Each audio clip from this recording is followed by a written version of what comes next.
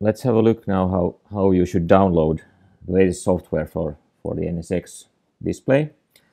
You go in either Chrome or whatever you use, but I use Chrome, so let's have a look how it works there.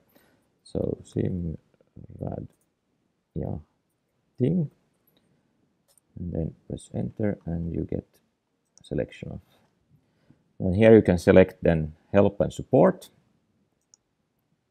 and we get a page where you can choose software updates and then choose product.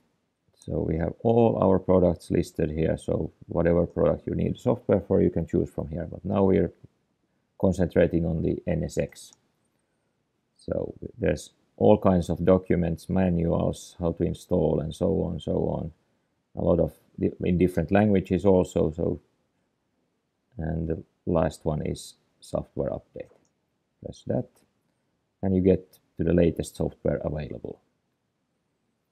And then just press download. No, not this time. So download your file here, and it starts to download it.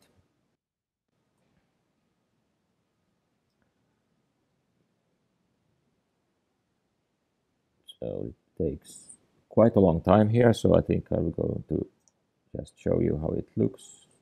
Put it on pause and go into my file system here and show how the software looks like.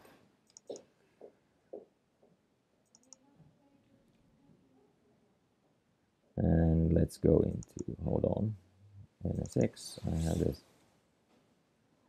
software here. It looks like this, an UPD file, and this one you should move to a copy to a SD card that you have inserted into your PC, and have this as the only file on the PC, on the SD card for the update.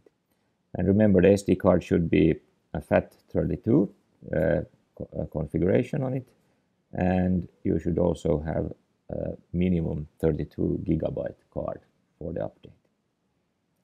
So pretty easy actually.